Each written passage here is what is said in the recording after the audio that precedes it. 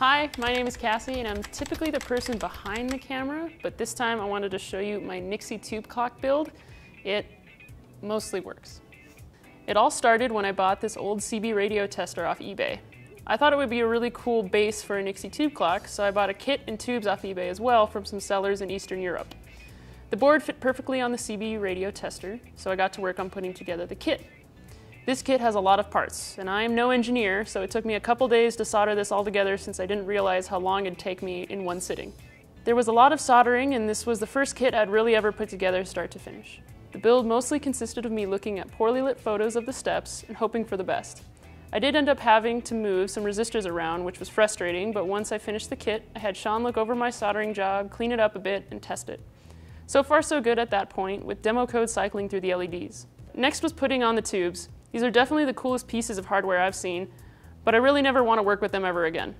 If you build one, I highly recommend having someone help you hold them into place while you solder them, because I didn't, and by the end I wanted to throw this at a wall. Luckily, when I tested it all together, it looked pretty good. 4 out of 6 is a win for me, and I'm not even sure if those other 2 aren't lit up on purpose for the demo code. Next, I got some help from a couple employees who know how to properly cut metal, so I took apart the CB radio tester and drilled holes for the Nixie tubes. Sadly, the holes weren't large enough, so I learned how to Dremel out a rectangle and file it. After taking all the guts out of the base, this was the moment of truth if the board fit. And it didn't.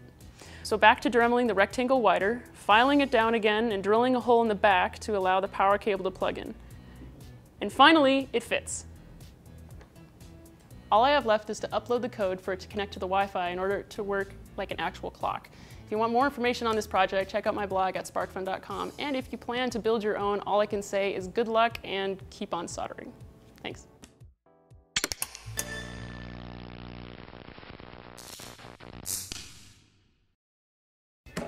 This is already weird. Probably turn this off before it blows up. Cool. How does Chris and Feldy do this so easily? Oh, now look. Oh, here you go.